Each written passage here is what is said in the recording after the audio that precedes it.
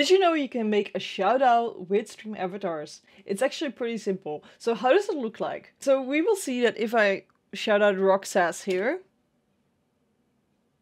Roxas is going to become big and become shouted out, right?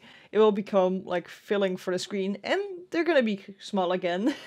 So we can do that by just typing !SO and then the name of the person we want to shout out. Keep in mind that there needs to be an avatar on the screen. How do we set this up? We're going to go here to commands, bot commands, and we're going to scroll down until you see shout out, highlight avatar, command word shout out. We can also do SO, that works as well. Then we can enable it and disable it here. We can also enable an output or disable an output. This will be in the chat. Then here we can say, who can use this command? Everybody can shout everybody out. Only followers or subscribers. Only subscribers. Only people that are bot or only the caster itself. I do recommend setting this on bot moderator. This is because then your bots and moderators can do shoutouts. And it's especially helpful if people in your chat that are moderator can help you with these shoutouts. Especially if they're doing shoutouts with another bot already. This also triggers automatically if they use a shoutout command. We can do the whisper in input. I do not recommend this because usually people do shoutouts in chat. And if your moderators are going to do the shoutout in chat, it needs to be reacting on it too. Whisper in output, you could give a confirmation in the output instead of in the chat. Here we have a cooldown. You can set a global cooldown of 10 minutes, for example, and make sure that nobody can use this command and spam it.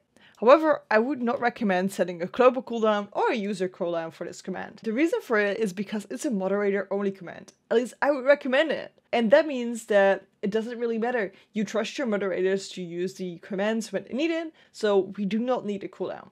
Let's say there's 2 raids coming in real fast after each other and you want to shout out 2 people. It's nice if your moderators can do that and don't have to wait on the cooldown. Normally I would say put a cooldown on commands because people might spam it. But, you know, you trust these people not to spam it anyway. Here we have input words. It says SO. This means that this is a second way of doing this. So we have shout out or SO. Like I said before, you can also do !SO instead of shout out. I recommend doing it like this because that's a lot shorter and it's easier to type real quick when somebody comes in with a raid. If people that raid you are not appearing in your stream avatars, we can go to general and we can see here, who can spawn?